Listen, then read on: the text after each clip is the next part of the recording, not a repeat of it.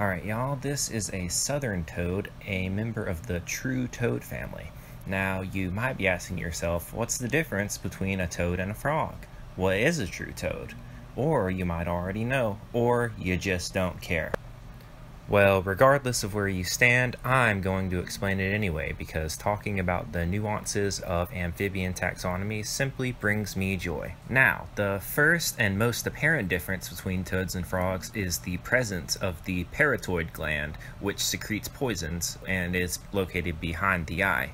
Toads also have dry, warty skin and shorter legs for hopping shorter distances, as opposed to their long-legged, far-leaping, moist-skinned, and wart-free counterparts, the frogs. Southern toads can be distinguished by their high cranial crests on the back of their heads. They are often mistaken for the Fowler's toads, which lack the cranial crest and generally have 3 or more warts per spot, whereas southern toads tend to have 3 or less warts per spot. The southern toad, like most toads, are nocturnal, spending their time under rocks, logs, or in burrows which they excavate with spade-like protuberances on each of their hind legs. I put emphasis on this term because almost every description I've read describes their little foot shovels as such, and I for one think that they could come up with a more creative term.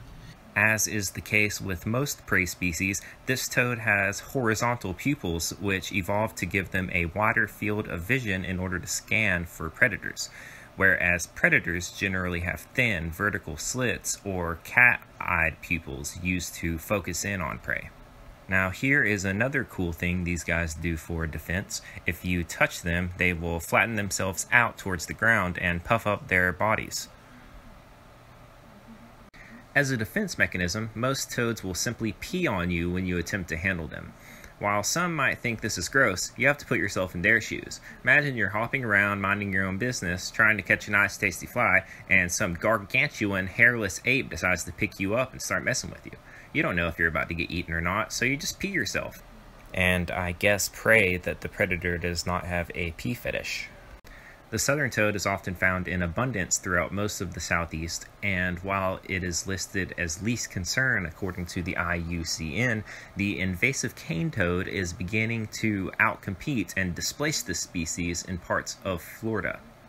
During the night, especially after a nice rain, these toads will emerge and feed on literally anything they can catch with their sticky tongue and manage to swallow.